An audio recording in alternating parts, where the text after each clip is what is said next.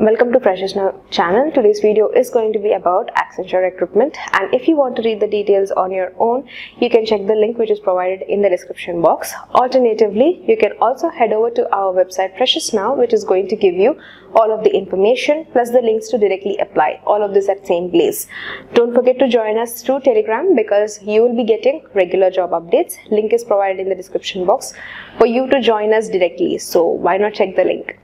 Accenture has opened its vacancies for Business Operations Associate. We would be looking into the official website for all the eligibility criteria. So here it is all about Accenture. If you want to read, just head over to the official website or you can visit accenture.com for all of the details. And here it is about the corporate function, what it will be including: human resources, finance, legal, marketing, communications, and other workplace solutions, which would be partnering up to innovate every organization. And here it is about the team: growth markets, business operations team, manage operations for market units with growth markets, and to the head count against the forecast, validate roll-offs, demand management activities, etc.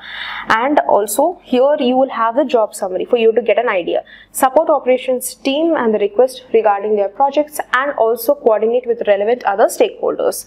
The key responsibilities of this position are as follows: MIS reporting, which is to generate reports, key matrix dashboards, stakeholders, and leadership. Operational activities like demand and roll-off validations, updating demand attributes, and the basic qualifications which are required is a bachelor's degree. Professional qualifications are proficient in MS Office, MS Excel, and MS PowerPoint.